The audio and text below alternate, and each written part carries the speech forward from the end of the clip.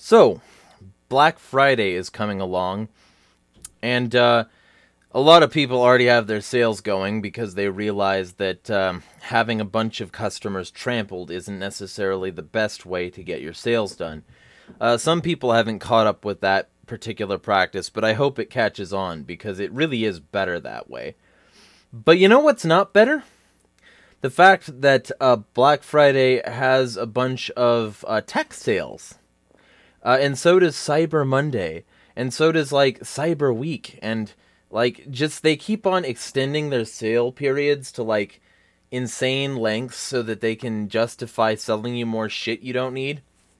And one of the things you don't need is something that I think I can make a compelling case against.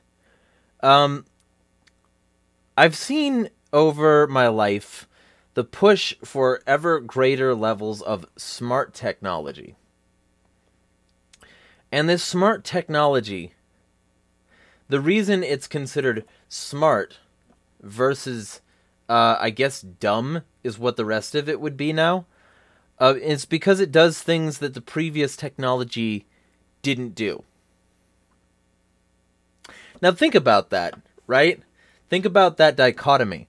That now that all this new stuff is out, suddenly that's smart. Suddenly, if you don't have that new technology, you don't have the smart technology. I want you to keep that in mind, because I'm going to go over some stuff, and then I'm going to read you a quote. And I want you to think about these things from the perspective of somebody who understands that maybe they've been propagandized a bit, you know? I want, like, a little bit of personal review here, if anything. Smart TVs. They have things in them that let you, like, interface with the TV in new and exciting ways. That is, if by new and exciting, you mean the ability to use voice control, or to have some sort of internet experience built into your TV. I mean, I never got the appeal of those anyway, especially since, like, as somebody who had an Xbox growing up, the app, like, the way the keyboards on those things work is always, like, panic-inducing, nearly. Like, you have this terribly awkward keyboard that you have to interface with by pressing the arrow keys and enter to get to certain keys. So it takes you literally, like, so long to type out whatever it is you're searching for. God forbid you need to put in a password or something, or like a serial number. Like, smart TVs are just the worst, anyway. They're not actually smarter than plugging a computer in to your TV and just going to Netflix on your web browser. It's not better, it's just inbuilt. So, what is that appealing to? Well, it's appealing to people who don't fucking understand computers. And it's the same with this Fire Stick bullshit, or whatever comes out that's, like, a lot like it. You know, whatever these, like, you plug it into your HDMI thing, and then suddenly your normal TV is now a smart TV. So it can be just as ass as the new... But the point is, you know, there's some criticisms I have of smart TVs, right? But also, I don't know who remembers it, but, like, there were a lot of privacy concerns surrounding smart TVs, because they have things like those, whatever, commands, right? They can passively record a lot more information, you know? And it's not just TVs, you know? Your smartphone, it's no longer a device for calling people, it's now a device for pretty much everything people do. And if I'm right about the central bank digital currencies, it will soon be a device that you rely on to be connected financially with the world, meaning live in this state capitalist fascist hellscape. That is what we're going for, right? Because smartphones follow the same pattern. They promise to be the future, but they don't tell you what that future is. So you're constantly like, you know, bombarded with the yet more smartphones. Smartphones are getting smarter.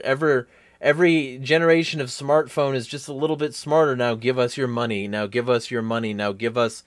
And it's like this, like all the time. And it's not just phones, because the same technology is being put into every fucking thing. Like bathroom mirrors, fucking your refrigerator, your garage, your car. And all of this makes it more complicated to do basic shit. Yeah, like I couldn't put things in my fucking cold box before and then shut the door on the cold box. I need to input my data and let you keep track of what I have in there. I can't use my brain for that. Computers should take over that for me. Like, how is that not awful? How is that not just removing power from the common person? And like, telling them that it's okay to cede all of their personal autonomy to machines. You know? Oh, I can't drive my car. Please self-drive it for me. No way they'll turn that off if they don't like what you're saying, or doing, or being. You know? No way that your online purchases could ever be attached to your ability to drive your... Did you know that the electric car manufacturers want to auto-breathalyze everyone to make sure that they're not under the influence? That's insane. That's dystopian. Because if they have the ability to do that shit to your car, it's not your car. They're driving it for you. They're piloting it for you. They're deciding whether or not you can drive your car or not. It's not your car. You're just leasing it from, like, the world's worst usufruct. Because they can fucking kill you with a car. Or they can disable your car so that you can't escape certain things. Or so that you can't keep doing what you do if that pisses them off. And like, you know, oh, like everything has to be smart. Everything has to be smart, and that means that everything has to be connected to your identity. Enter Bluetooth. Enter sensors and data receiving and transmission, like, you know, the way that they can, like, geolocate you wherever you are. Even if you have your phone, like, locked in a piece of aluminum foil, they can still bounce sound off of it and triangulate you that way.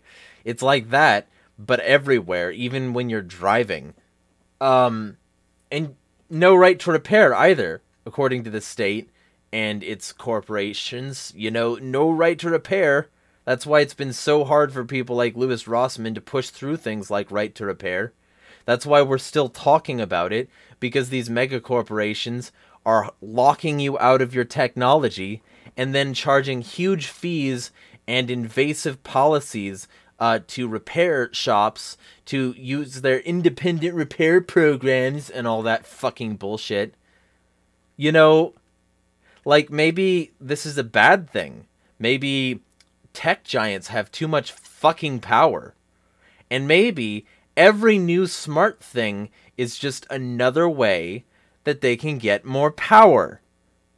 And it gets worse, because Neuralink is going to hook your brain into that matrix. Everything, the Internet of Things, will then become the Internet of Bodies.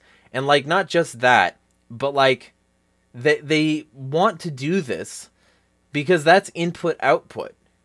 They will literally be able to lock you into a mentality or manipulate your thinking. And people don't understand that, or they don't care. Because plenty of people are saying, hey, yeah, it's great. Elon Musk, daddy, put your wires in my brain. Because they're fucking brainwashed already. So they might as well get brain penetrated as well. So it's just bad. It's not good. There's nothing good about the Internet of Things because we have a state. because we have corporations protected by that state who can get away with a wide variety of things that are fundamentally evil and dystopian because of what they're doing, because of what they're making, and most importantly, because of what they can sell to you. The ways that they can get you to lock the chains onto your own wrists, to apply the locks to your own manacles. That's what they're doing. And I just thought I'd bring that up, you know? And, like, it's not even just that simple either. Because here's how they get you to accept it. They get you to accept it by not only external pressure, by having a bunch of, external bullshit that society can place on you if you don't cooperate, ever-increasing demands that you have their technology in order to interface with society at fucking all, and ever-decreasing amounts of alternatives in that regard, because the greatest wealth transfer in history just happened, and they fucking took a bunch of money from poor people and gave it to the super rich, who made billions during the pandemic. Billions. While there were a significant amount of people who were starving, suicidal, committing crimes just to get by, the elites made off like fucking bandits. And they did so, not only so that they could make their money, that was like an interesting side effect, but so that they could increase their control because there's less fucking alternatives. And there's less alternatives, which means there's less alternatives when they decide to start from the top down, from their Bilderberg-esque ivory towers. They get to then say, we're going to move to this privacy-free central bank digital currency. We get to mandate that you have your phone on you at all fucking times. We get to say that you don't get to live in our society if you don't do what we say. And they did it all by telling you, that's a good boy. You're so smart. You're not like those dumb people with their dumb products. You bought the smart product. You did the smart thing. You're not dumb like them. You bought the smart product. You're all smart. You're very smart. Gold star sticker. You get it. That's how they got you. And people bought it hook, line, and sinker. That's why I'm so fucking amused when people claim that Apple is the phone brand for the super enlightened, or like you're poor if you have an Android. I think I'm pretty rich if I can protect my data better than you. I think I'm pretty rich if I don't overspend on a walled garden where nobody can develop apps unless the fucking corporation says they're good. You know, there's barely any side loading and it might fuck up your phone. But you know what? They're fine with that because they get the trendy ass fucking smart tech. Attaboy, you got your Apple! Good! And you know, there might be some technical improvements in certain Apple products over certain Android products, but they're not worth my fucking privacy. They're not worth my autonomy. And even then, I'm still not perfect in this regard because an Android is a smartphone too. So I'm still being bought in some way. I'm just trying to reduce my impact here, you know? I'm trying to be bought less. And in doing so, I am separating myself from this new matrix of control they're trying to build. That's what I'm doing. I'm getting disconnected. That's what you should do. That's what we should all do. But that's what they're making it increasingly harder to do. And why? Because not only do they have all these external pressures, but they also have your internal pressure. There is a song that always fucks me up and makes me extremely angry, nearly to a degree that I can't mention on YouTube. But just to say, it makes me want to redact it. For legal reasons, that's a joke. But either way, the song is Adam Freeland, We Want Your Soul. Specifically this version made for YouTube by fans with like interspersed commercial footage and shit. And then footage of what the result of this society is. Like police beating the fuck out of each other, war. Like, well, the citizens anyway, war. A variety of like catastrophes and terrible things. Just like mashed together with these fucking advertisements. Because that's how it is. And then you look at all these competing products that advertise in the exact fucking same way, and you realize, hey, maybe we live in friendly fascism. Maybe we have like a little bit of manufactured consent. You know? And the song is, you know, like detailing all these terrible little minute details that the state has on you because you gave it to them in order to participate in the fucking society that they built. It's sort of like, you know, a macrocosm of the microcosm of being in just a prison. You know, if you do good enough, you can go to the commissary with your terribly small amount of money that we gave you for way too much work. You know, and way too shitty work, in shitty work conditions.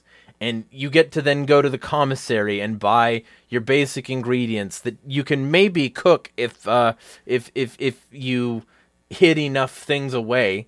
You know, if you did just, like, enough hiding, you can maybe get a semblance of freedom.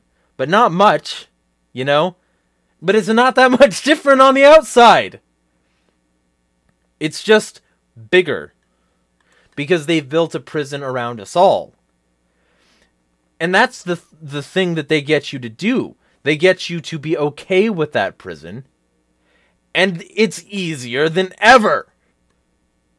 You ever hit accept cookies on a website? Congratulations, you just gave a fuck ton of data to the state and the corporations that they built. You just did that. Why? Because these cookies follow you across websites and see how you are. They want to make sure that they have as much of an idea as possible of the kind of consumer they're building from the ground up. You are the product when the service is free. And they're treating you like cattle with little numbers stamped on you. And they're about to make that official by demanding you walk around with a passport in order to do basic fucking services of any sort. You know? You know? So, yeah, I mean, there might be a fucking problem with that. You know? Maybe the people who run the algorithms, maybe the people who built this from the ground up have a fucking incentive in order to do this. And maybe it's a self-licking ice cream cone, a self-perpetuating machine, an Ouroboros of fucking filth that they roll you around in for fun! Profit and power, of course, are nice additions to this thing, but these are truly maladjusted people who, if they didn't have massive amounts of money and influence and they weren't part of the right bloodlines, people would call them insane and say they should be locked up and thrown away. Yeah, let's dance in front of a burning fire in front of a massive owl statue. We're very normal. And totally not sacrifice children in front of it. That's not what we're doing. It's totally a fake child. That's the people these are. Truly evil people. And you're giving them your information for free. In exchange for interactions with the smart economy. So that people who understand how these algorithms work can use them against you and make sure you're controllable. That's it. That's all. And they sold it to you based on the idea that you're smart if you do what they say. I don't buy it for a fucking second. But hey, I'm just an insane conspiracy theorist. Ignore everything I say and be sure to insult me regularly. And don't retweet this, don't like this, don't share it on Facebook, don't do any of that shit, because I'm wrong. And you know what? I'm so wrong. Let me read to you this quote. Quote, the conscious and intelligent manipulation of the organized habits and opinions of the masses is an important element in democratic society. Those who manipulate this unseen mechanism of society constitute an invisible government, which is the true ruling power of our country. We are governed, our minds molded, our tastes formed, our ideas suggested, largely by men we have never heard of. This is a logical result of the way in which our democratic society is organized. Vast numbers of human beings must cooperate in this manner if they are to live together as a smoothly functioning society. In almost every act of our daily lives, whether in the sphere of our politics or business, in our social conduct or our ethical thinking, we are dominated by the relatively small number of persons who understand the mental processes and social patterns of the masses. It is they who pull the wires which control the public mind. This guy is Edward Bernays. That's a quote from his book, Propaganda, teaching people how propaganda works. Not necessarily even as a warning, just as a, hey, we need to do this. Otherwise, society will fucking die. Well, congratulations, you just made a great case for social death. Because let me be real clear here, he proved it. He proved he knows what he's talking about because he ran one of the most successful propaganda campaigns ever. Look up the Torches of Freedom. It's nothing more than the same bullshit you're hearing about smart devices, or follow the science, or build back better, or any of these other terrible little woo things that they're disguising as intelligence. Just repetitious bullshit garbage from the elites telling you how to think. It's the same thing. It's the same shit. It's the same shit over and over again. And let me be real clear here. The Torches of Freedom campaign was all about using women to make cigarettes a symbol of freedom. Yeah, we're empowered. We're independent and strong women. We went around with our cigarettes and acted all badass. We're smart. We're good. We're better than you because we did this thing. Well, that thing was made by men. You were still puppeteered from the ground fucking up. And it's like this in so many situations. Like, I'm going to make so much content around Edward Bernays because I feel people do not understand his influence on the fucking public perception of the public. Look at this. The wires which control the public mind, as though there's only one public mind. That's the way they think of you, a neuron in their neural net, and if you disagree, they will pluck you out just like a lobotomy. So, why don't you be that tall blade of grass with me? Because the more of us there are, the faster we gum up this mower. This has been Jeremiah, EXE on Twitter. Smash the fucking state.